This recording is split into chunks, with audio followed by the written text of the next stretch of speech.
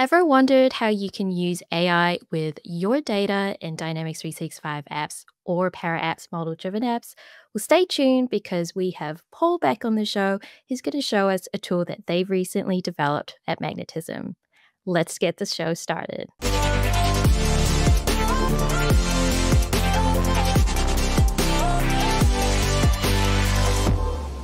Hi, everyone. Welcome back to the Low Code Revolution Show.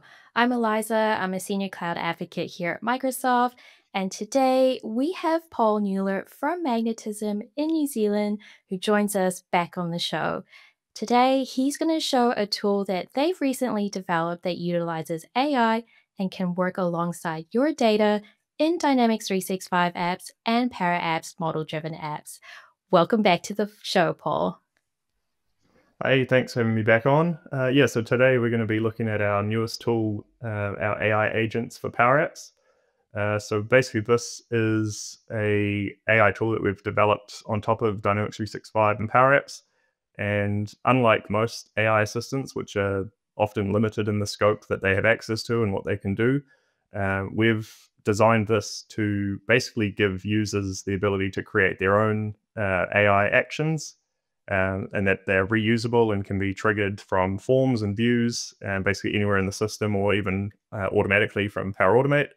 And the difference is, you can basically set these up and provide the context that you want the AI to have access to. So unlike some other AI assistants where it has a limited set of data that it can access, this allows you to basically configure what context it has access to. And that's all available to users. You don't have to be like a prompt engineer or a developer to configure these. So it's really accessible for general users.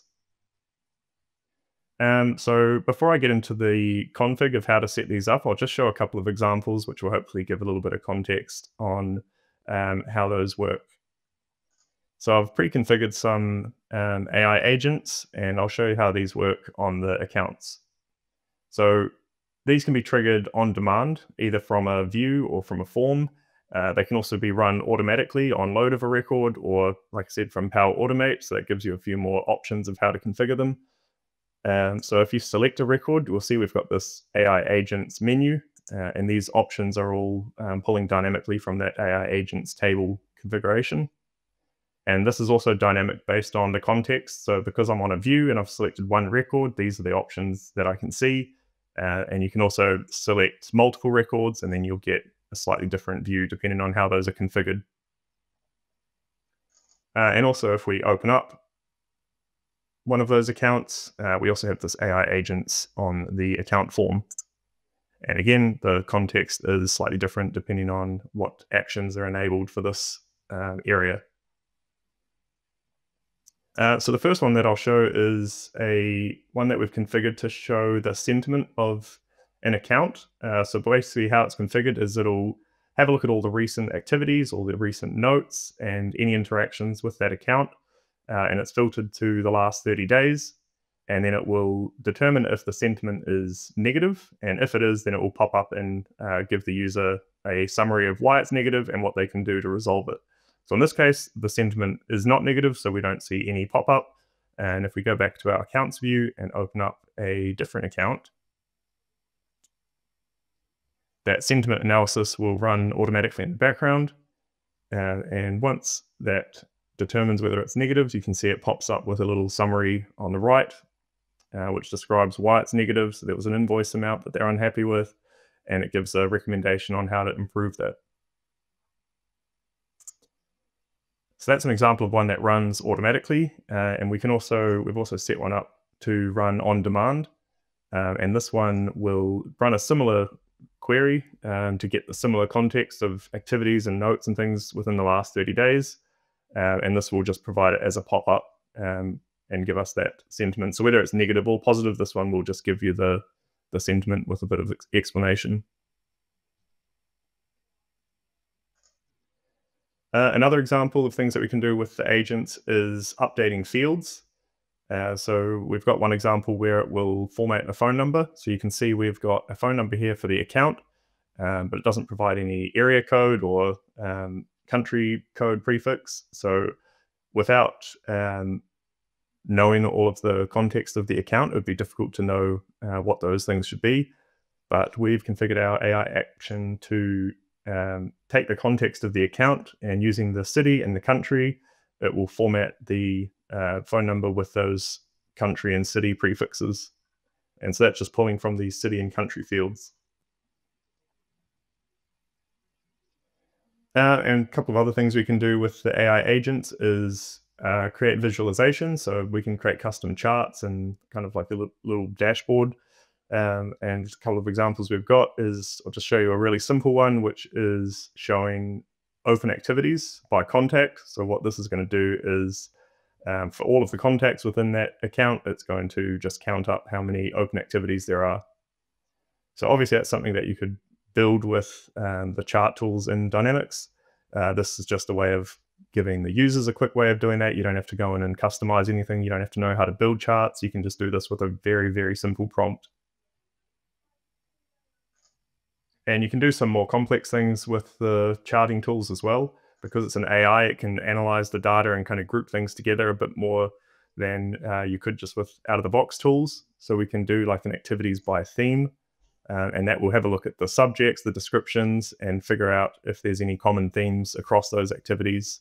So you can see we've got some with invoice issues, we've got some with follow-ups, and some general activities. So that's just a way of kind of taking different contexts from those activities and using AI to understand how to categorize those and then represent it in a nice little chart.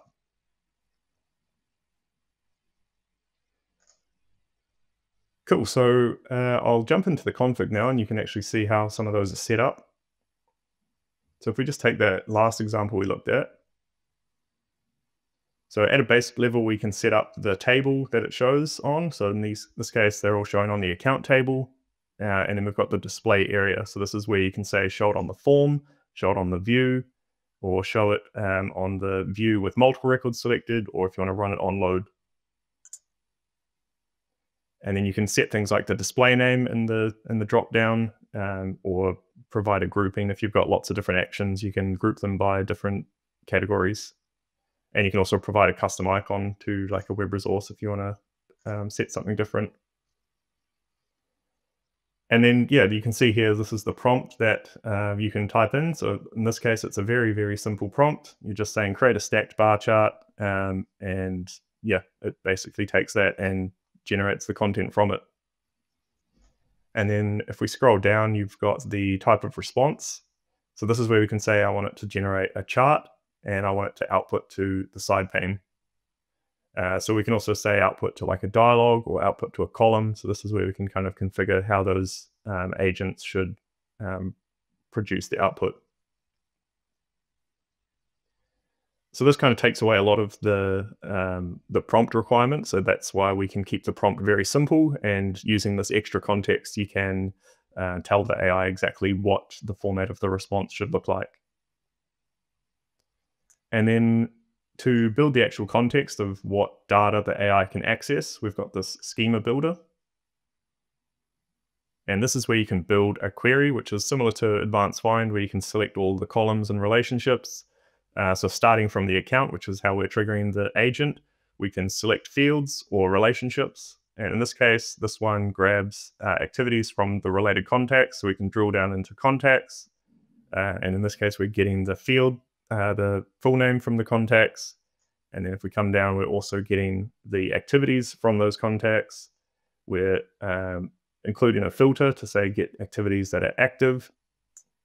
And it's doing an aggregate to just count those. And then that response will then be used by the AI to create that chart.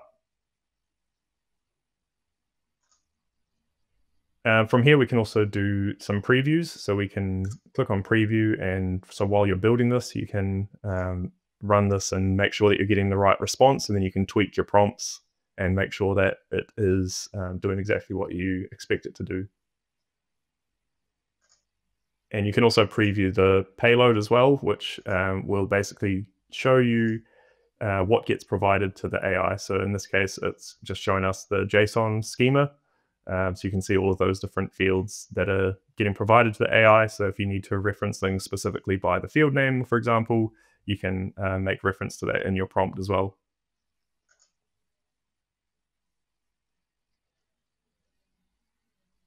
Cool.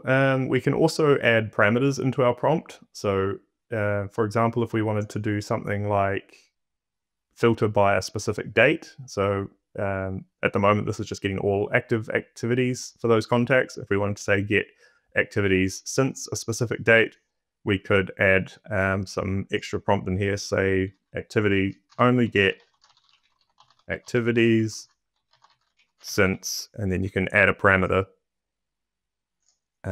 You could say since date and set the type as a date, make that required, and then that will insert a dynamic parameter into the query. So if we run this again, you'll see you now get a prompt to select the date, and that will add that date into the prompt when it runs, so the AI will know to filter that by those dates. Cool, and one last example I want to show is just doing some more complex stuff with Power Automate. So I'll jump into this agent that we've set up. And this is basically doing that sentiment analysis again, but it's running on an email this time. So the idea is when an email comes in, we want to do a sentiment analysis. And if there's a negative sentiment, then we want to trigger off some other action. So we've set the prompt to tell the AI to run that sentiment analysis. And if it's a negative sentiment, then provide the reason why it's negative and a recommendation for someone to do something with that. And we've set the response format to be a JSON object, and you can also provide an example of what the AI should format the response like. And then we can trigger that from something like Power Automate and parse that response to do something with it. And if we just quickly check the schema builder again, you'll see in this case, it's running on email, and we're providing the description, the sender details, the subject, and then we're also including attachments, so we can read if they've attached any files. The AI can have the context of those attachments and do the sentiment analysis on those as well. So I've got a couple of examples of where I've run emails. So this first one is, so basically this Power Automate flow is running on creative and email. And then it triggers our action to get the response from the AI. So it's passing through the action ID and then the record for the email that we're running it on. And then you'll see it's providing the output with that JSON object. So that's directly from the AI. It's saying the sentiment is not negative. So then once we pass that result, it doesn't do anything. So there's no task created.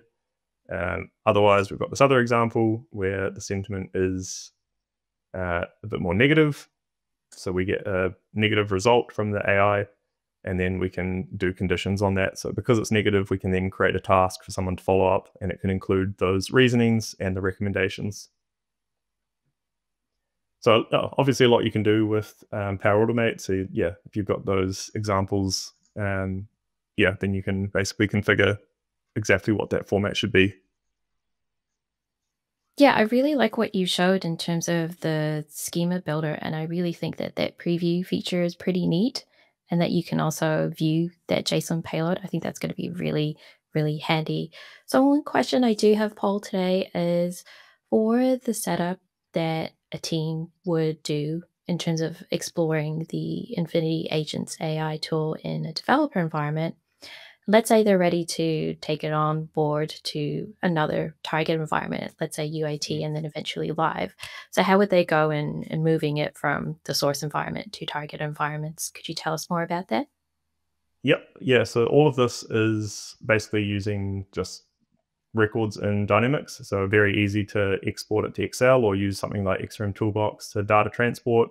It's all in that AI agent table. So all of the config and the schema and everything is saved in fields within that table. So very easy to just transport the records across from one environment to the other. Cool. That sounds awesome. Well, if you liked what you saw today, check out the description down below, as we'll have links to the tool that Magnetism built. Thanks for watching, and we'll catch you in the next episode. Bye for now.